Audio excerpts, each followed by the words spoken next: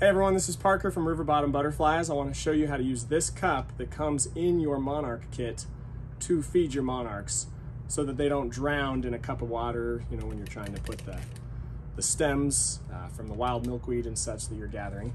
So the cup has a little straw slot up in here. And so when you get that, you can fill it up with water to about there.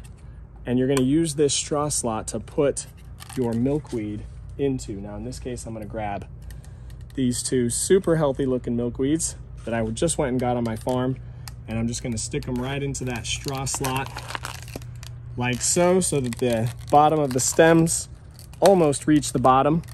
And this will keep them good for 24 hours, and it also keeps the caterpillars from falling into the water and drowning. So this is what your milkweed generally will look like after just one day. As it starts to dry out, the caterpillars are eating it and they're kind of chowing down on all the leaves, which also spends the plant. So you want to change your milkweed out every day if possible.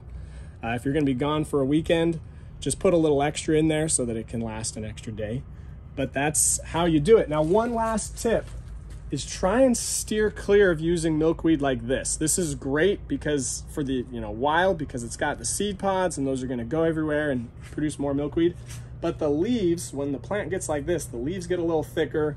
They're not quite as green. You can see the difference here where these are more of a lime green. They're a lot more healthy. And these are just a little thicker, kind of like a tough salad. So if you can, find the smaller, more tender milkweed to feed to your caterpillars. And that'll create big, healthy caterpillars for you. Thanks so much for choosing Riverbottom Butterflies for your butterfly kit. We hope you come back again.